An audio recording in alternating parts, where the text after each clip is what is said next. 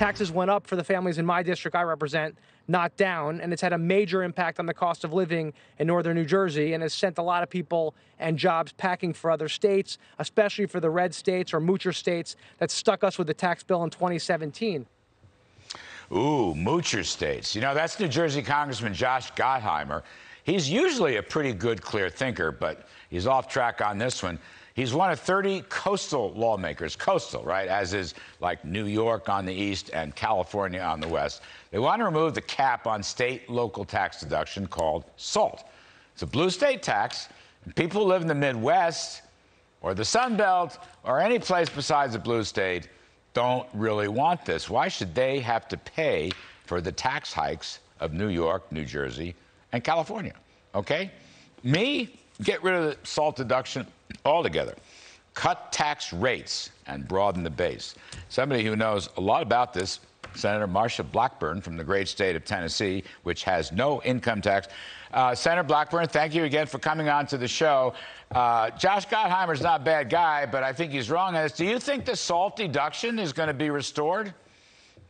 I have to tell you, Josh needs to kind of get over himself on this. And he needs to go tell his local governments and his state governments to stop mooching off the hard-working taxpayer. That is what they have been doing for years in these big blue states. They have a huge appetite for the taxpayers' money, and Larry, they never get enough of it.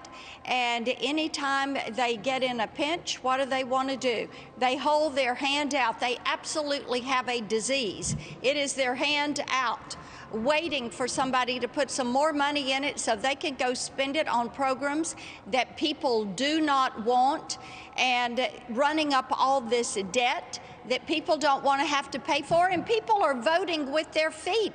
Look at what is happening. When you look at what has happened in Tennessee this year, we have so many people from New York, Connecticut, New Jersey, Delaware, places that are moving to Tennessee because we are a low tax, light regulation, right to work state. And you know what? That's where people want to live. Yeah, you know, I know Josh. My advice to Josh is to get his governor, Phil Murphy, to cut taxes instead of raising them. Yeah, I mean, exactly. Actually, Stop mooching. The bizarre part of it, and by the way, Murphy's a good guy. He's a very elegant guy, but his Yes. policies are just wrong. Both right. New York and New Jersey are raising taxes, so they want the federal government. Let me get this right, Marsha Blackburn. They want the federal government to subsidize their tax hikes, right? Which, by the way, would benefit rich people. How ironic is that? Yeah, you know, the Democrats have always railed about the top 1% and wanting to go get the top 1% and make them pay more. Now, what are they doing? The SALT tax, who does it benefit? The top 1%. And they are wanting to get rid of this. They're saying, oh, you can't do this. This has disadvantaged us. Well, you know what? There are states like Tennessee that, and Larry, you full well remember our battle over a state income tax. I fought that for 4 full years, and we won that fight. The people of Tennessee won that fight. We are a well-managed state with a small state government. We have light regulations, we have a strong community network, and wonderful county mayors. And one of the biggest problems they're having right now in Tennessee is dealing with the number of people that are trying to buy property and farms and come into the state, because we have a lot of respect for hardworking taxpayers.